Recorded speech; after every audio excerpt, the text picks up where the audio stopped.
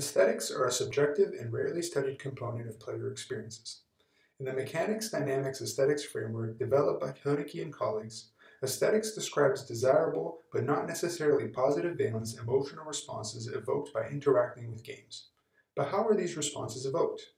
Niedenthal describes aesthetics as referring to the sensory phenomena that the player encounters in the game.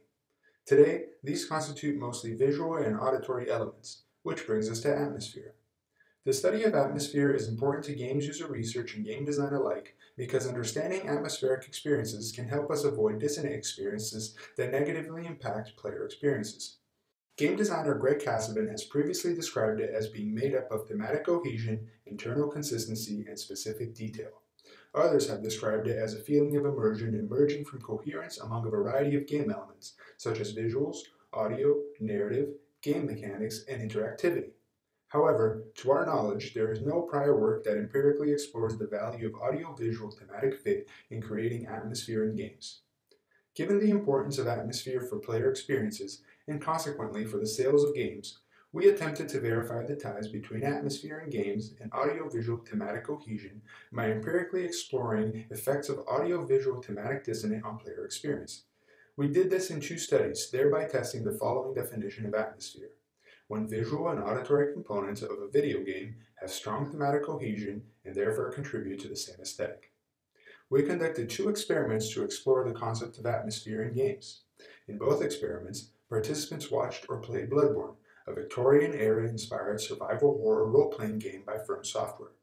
The game allows for control of various sound settings, allowing us to keep sound effects but mute the music, which allows us to overlay different background music to analyze the effect of audiovisual thematic cohesion on player experience.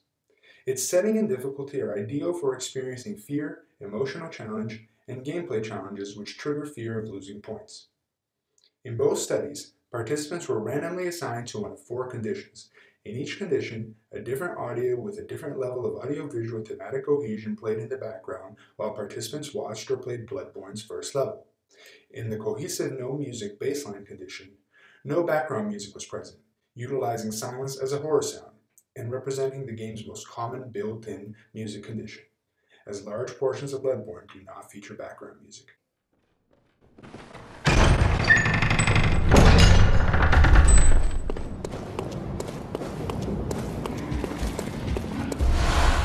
The cohesive music condition overlays music from Bloodborne's own original soundtrack arranged to line up with the gameplay in the first level to ensure maximal thematic fit.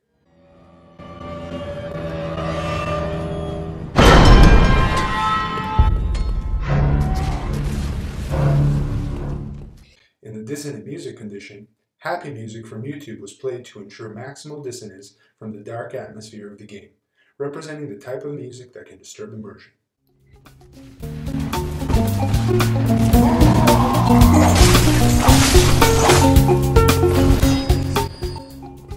Finally, in the dissonant voiceover condition, speech, which can easily disturb immersion, was used. This included audio of YouTube videos on the history of Nintendo and related franchises, chosen to be at least vaguely interesting to those who would volunteer for a game study, but thematically unrelated to the gameplay and setting of Bloodborne. On October 18, 1985, under the name the Nintendo Entertainment System. Now, for context, the home gaming market in North America was in somewhat of a crisis in the early 1980s. Participants' ratings of the cohesive conditions as significantly more thematically fitting and more atmospheric than dissonant conditions confirms the connection between atmosphere and audiovisual thematic cohesion and supports the operationalization chosen in this study and our proposed definition. The importance of atmosphere to self-reported purchasing decisions and quality perception was also tested using Likert questions, finding that atmosphere has significant effect on both, further supporting the need to study atmosphere.